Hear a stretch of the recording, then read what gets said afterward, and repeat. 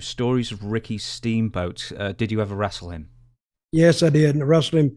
We were both in Georgia. I guess I was about the third year in. Tremendous, tremendous worker. I mean, I came back and he said, "Man," and of course it's wrestling protocol when you work with a guy. When you finish the match, to go shake his hand, thank you for the match, thank him for not killing you. But Steamboat is like silk. You never feel him. All you got to do is register. And register means sell. Here comes the punch, bam, you're gone. If you register. And we had a match, and I hadn't beaten nobody. But I went out there and I got a little heat on him.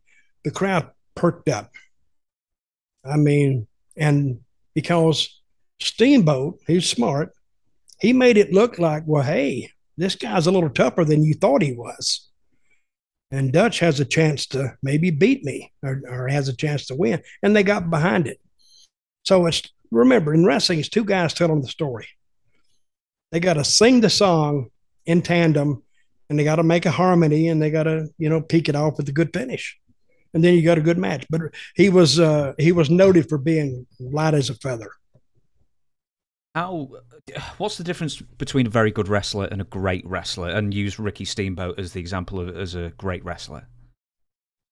Well, a great wrestler can do